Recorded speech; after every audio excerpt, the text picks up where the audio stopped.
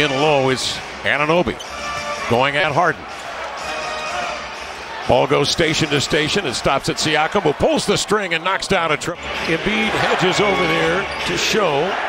Outside it comes here to Siakam. Rolling to the hole on a screen and roll is Khem Birch as he slips into the paint, and a little bit of confusion defensively for Philadelphia. Harden one-on-one on Barnes.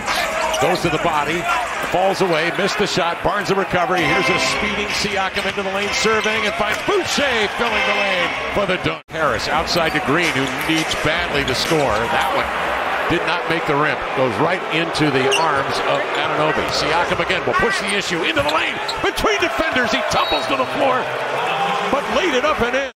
For the Toronto Raptors, Siakam plays through the contact and scores.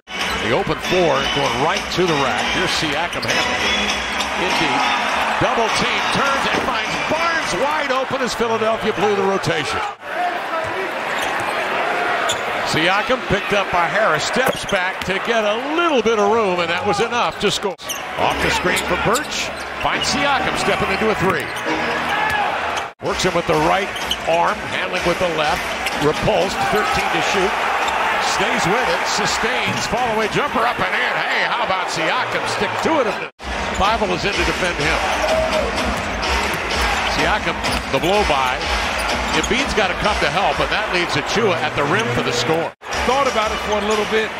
That might have led to the miss. He's 2 for 9 and 0 of 3 from 3. In the meantime, Siakam takes it right to the rack, where Toronto is up top and Philadelphia in a zone. That's a smart move by Doc Rivers. He brings in Niang, who's able to hit the three. As we see Pascal continue to stay high. Away from their own crowd. And that crowd can be formidable, and a real sixth man there in Toronto, as no doubt it will be. Thank you for watching ESPN on YouTube. For live streaming sports and premium content, subscribe to ESPN+.